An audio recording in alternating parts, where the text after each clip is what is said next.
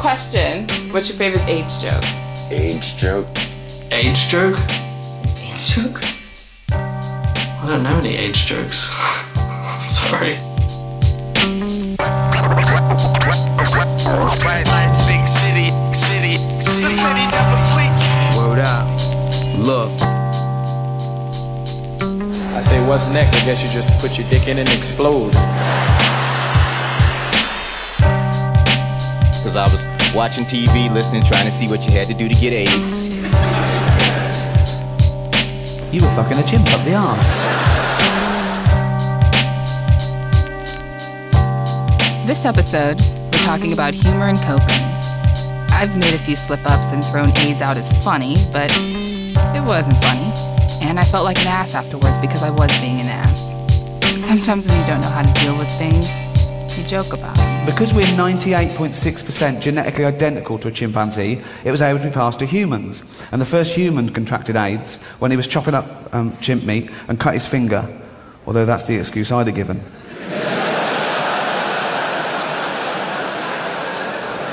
You'd have to come up with something, wouldn't you? You go to the doctor and you go, oh, I feel terrible, doc. The doctor goes, oh, I'm not surprised. You go, you're the first human to contract AIDS. Is that bad? Can be. I don't know that I have a favorite AIDS joke. It's something from Family Guy. You know? Family Guy is so tasteless. It's so terrible. When you say USA, I just say hooray. And if you're not from here, God's gonna hunt you down and give you AIDS. USA! I love that show because they just hate on everyone.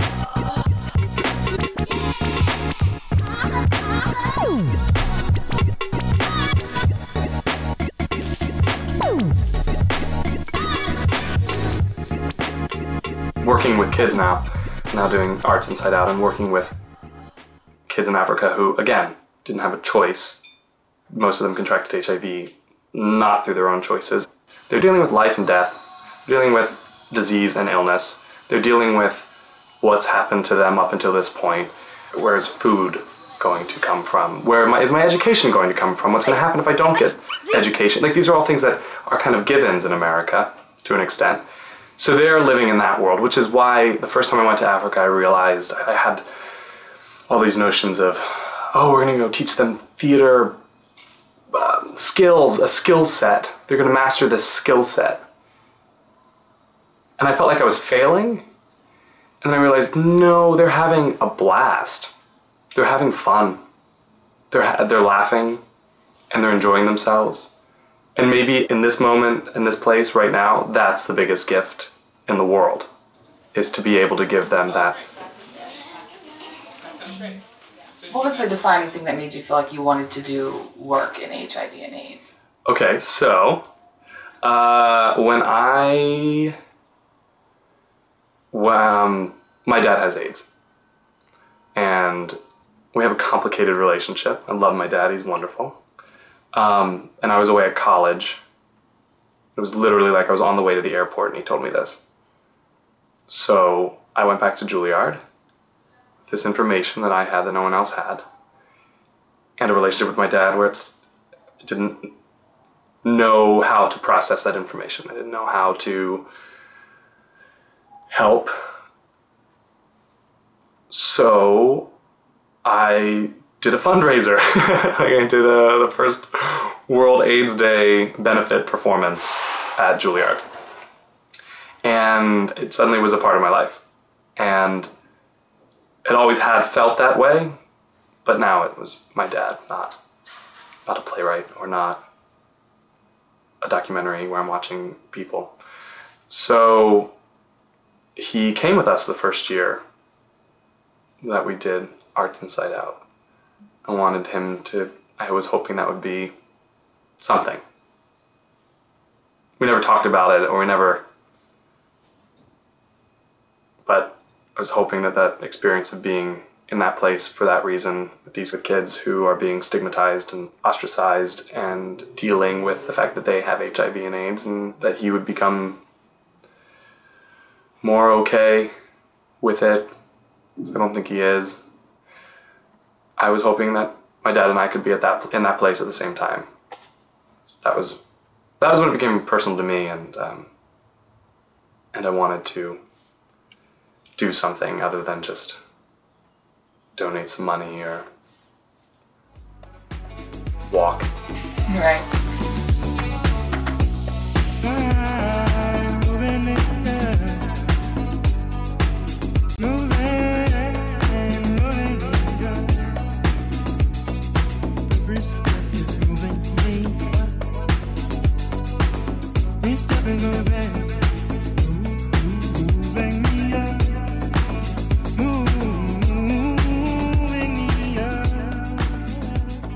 What's your favorite AIDS joke? God, it's an old one. Because I don't really think we tell AIDS jokes anymore in the United States in my community. But my favorite one is, you know, what's the hardest thing about telling your family that you have HIV? Trying to convince your mother that you're Haitian. That's really time specific. Because you may recall, I'm 49, you may recall that at the beginning it was like Haitians and hemophiliacs and people who use drugs and gay people. So it was a coming out joke, and that's, I guess, my favorite joke. You know, I've been thinking a lot about AIDS, all right? Because, you know, that's been in the news. You know, I tried to ignore it when it first came out, you know what I mean? Because I was watching TV, listening, trying to see what you had to do to get AIDS. And I listened, I said, well, hey, you know, I think I'm cool. You know, I ain't never made love to a gay, bisexual, intravenous drug user from Haiti.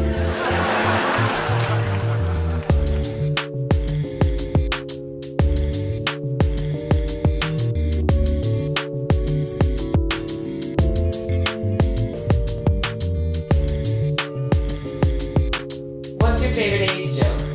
I beg your pardon? What's your favorite AIDS joke? AIDS joke? AIDS joke. There is a man who tries to rape the woman, and the woman, of course, she's very scared, and she tells the man, "Don't do that, don't do that. I have AIDS," and he answers, "So do I."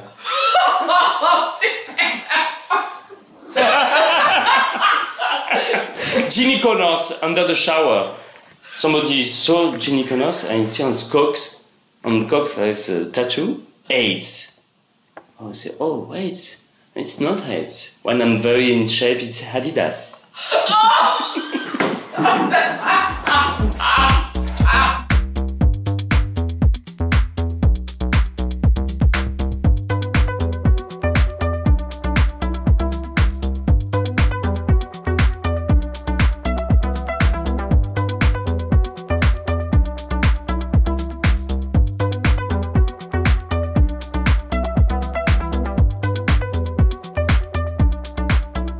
One of the funniest things that I heard, was funny, but it was humorous things that incorporated HIV, was this old Robert Townsend special on HBO. There's this big long line, waiting room, everybody's sitting there, mostly guys are sitting there, and they're tapping their feet and they're nervous, waiting for their results, waiting to get those results from the doctor. You know what I'm talking about? The doctor comes out and calls Mr. whomever up and says, I got syphilis! Yeah! Oh, I only got syphilis, my man. Yes! Oh, thank God! Walking past all the other people in the waiting room, everybody's celebrating. He's giving high fives. Yes, it's not HIV. Yes! But, I mean, there's some truth to that, especially at I think it was early 90s when that came out. But there was some truth to that. I mean, it's a generational thing, I know. I mean, prior to that, things that scared people were like, I got that itch, I got cramps, I got this and that. You know, just stuff that you go, oh man, now you're a man, you can go get a shot and you're good. But that whole idea that now there's something, I think Eddie Murphy did another joke about it, yeah. In the good old days, you get gonorrhea, your dick hurt, go get a shot, cleared right up. Then they came out with herpes, you keep that shit forever like luggage.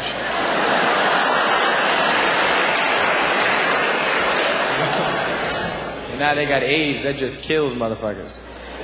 I say, what's next? I guess you just put your dick in and explode. It used humor, I think, to identify just the dread, the fear that anyone had in being diagnosed with HIV, and was also kind of tied into the perception that HIV was a death sentence.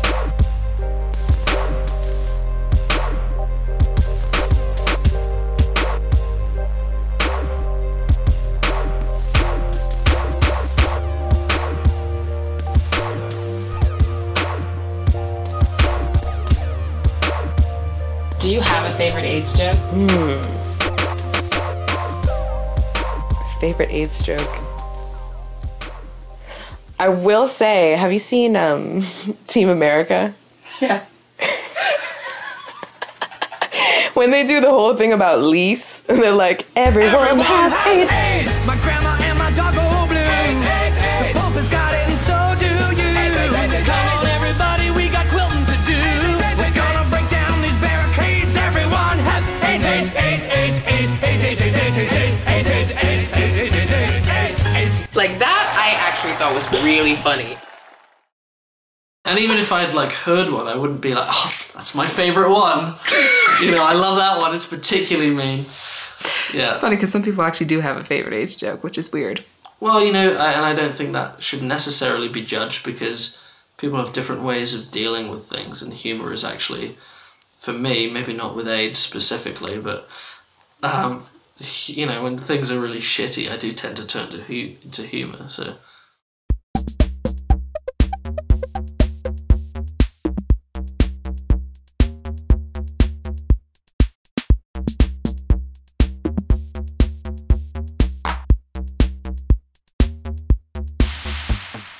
I never went for psychological psychological treatment. It was in the 95, you can imagine. We were just told that there's this, you're going to die, and that's it. And the doctors never even recommended that I should go for counseling. So for me, the healing force for me was, writing. So I wrote down my feelings. I would write, cry on that piece of paper. Keeping a diary, a journal for myself really helped me heal. So whatever I wrote, I put on paper at that point, became a healing mechanism for me, and a coping mechanism for that matter. I believe that once you put something on paper, there's there could be forces out there that might make your story to be read by somebody else, and that story could be encouraging to others.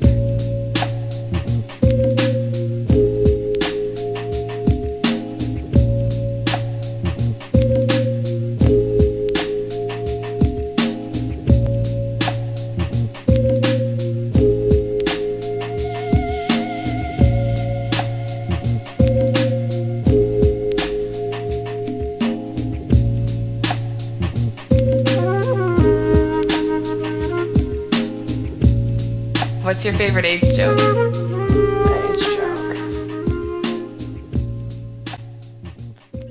I don't think I've ever heard one. I mean, really, I don't think I've ever heard one.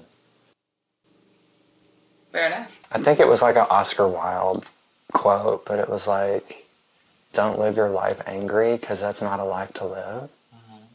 And that really had resonance with me. I could waste my life being miserable, stuck up in this 500 square foot apartment in Rockwall, Texas, and not go out and be a hermit and hate kids and blah, blah, blah. I could do that very easily. But I could also make a life of what I have left. I'm 32. I'm fucking 32.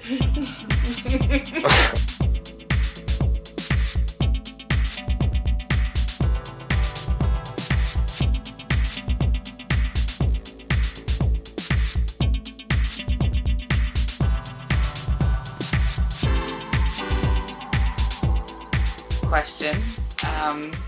What is your favorite AIDS joke?